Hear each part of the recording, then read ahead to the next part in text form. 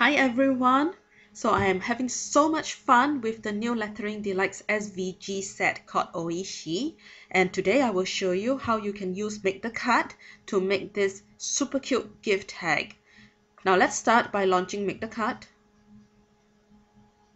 and we will import the SVG file number 2 from that Oishii set, and it's the egg.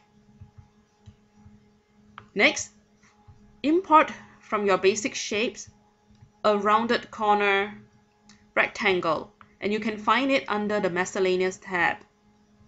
Double click on it to bring it to the mat and resize it to, well, approximately 4 inches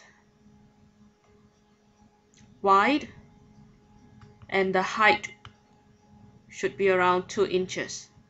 I'm just eyeballing it, and it's all approximation, but if you need exact dimensions, it should be around 4 by 2. Let's bring the rectangle over so that it overlaps, so that a corner of it overlaps with the egg. Now to get a better view, let's just zoom out.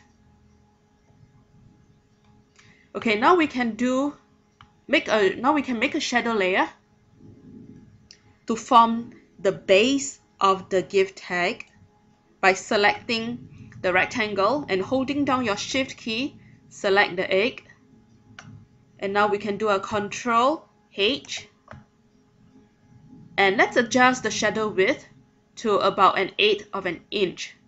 So that's about 0.125.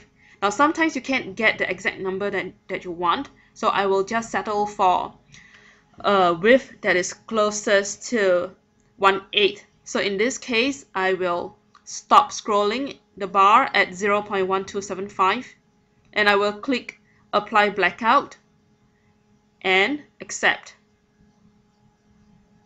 Okay, so let's do a Ctrl A to select all the layers and bring it down lower so we have room to make the little tab to string your ribbon or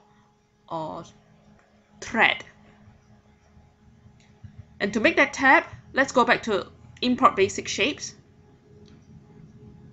Find a circle, double click on it to bring it to the mat, and do a Ctrl H.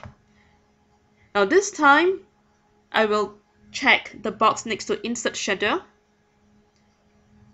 and slide the bar down so that it has a shadow width of about 0.2. I will click Accept. And while the two circles are still selected, I will do a Ctrl J to join both circles together to form a ring. And now I am just going to move this ring so that it overlaps with the rest of the tag. And I'm going to stop right here and selecting the ring with the shadow of the tag that we created earlier. I will do a Ctrl W to weld it together. So now essentially your gift tag is done.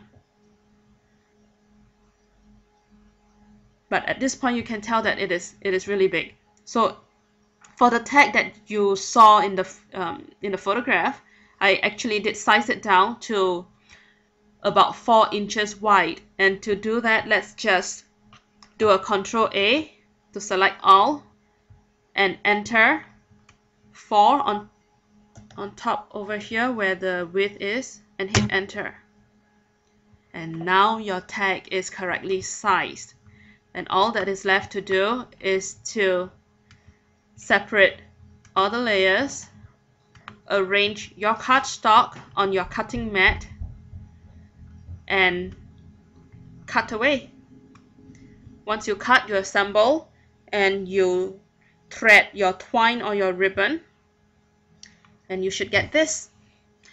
Okay, I hope you have enjoyed this tutorial, and for more ideas you can head back to my blog at underacherrytree.com. Thanks for watching this video. Bye.